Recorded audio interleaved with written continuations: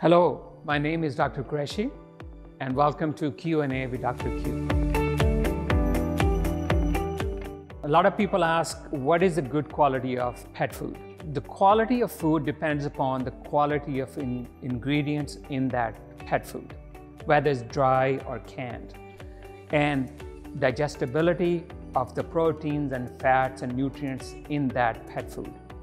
And that's the way the prices are determined. So when I talk about, there are no-name brands, there are popular brands, and there are premium brands or a good quality food, it all depends upon what's in it, what the digestibility, and the pet will tell you that. Whether it's a cat or a dog, you can tell by looking at their hair coat, their weight, their bowel movements, they don't vomit, they're just happy, healthy pets.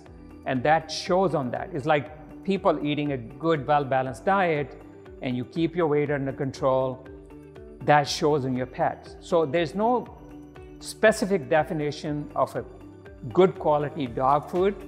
What shows in your pet and what's digestible ingredients they've been put in the dog food there.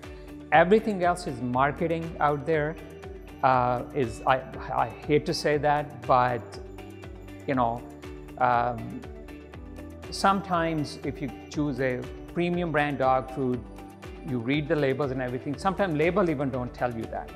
What's in it is all what shows up in the bowel movements, whether they vomit, how their hair color looks, overall health. You look at the pet and then you determine what's good for my pet. That's what a good quality food should be.